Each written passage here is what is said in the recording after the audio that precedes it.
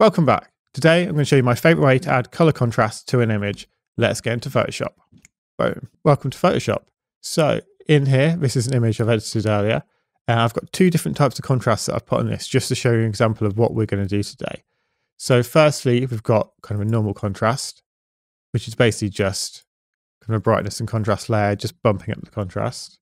And then the second one, this is the colour contrast. You can see the difference between the two. If I hold Option here and click these individual folders, it'll open just those. You can kind of see there's a slight difference between the two. With just a normal contrast, the colours don't work quite as well. Like it's a similar kind of tonality, but the actual colours aren't quite as nice and as rich as when we do a colour contrast. So this is the colour contrast here, in contrast to the normal contrast.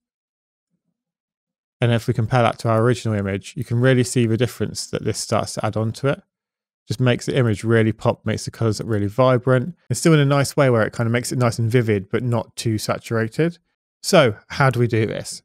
So let me delete these two layers. So the first thing we want to do is do a hue and saturation layer. We're going to duplicate that, Command J or Control J on a PC. And then we're going to change the top one, color burn, and the bottom one to color dodge. So at the moment this looks terrible.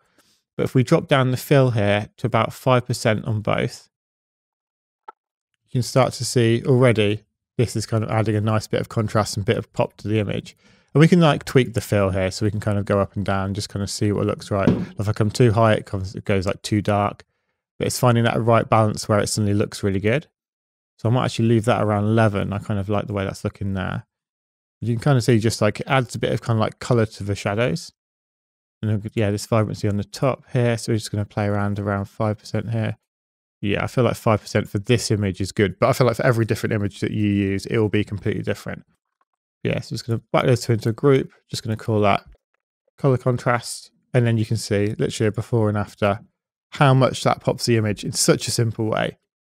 And if that's obviously too much, you can just kind of reduce the opacity of this group and you'll kind of get like a different amount. But it's amazing how just adding that extra bit of color pop makes such a difference to an image. Thank you so much for watching. If you enjoyed this video, give it a thumbs up. If you want to see more videos like this, click that subscribe button because there's more coming soon. And remember, always be creating. See ya!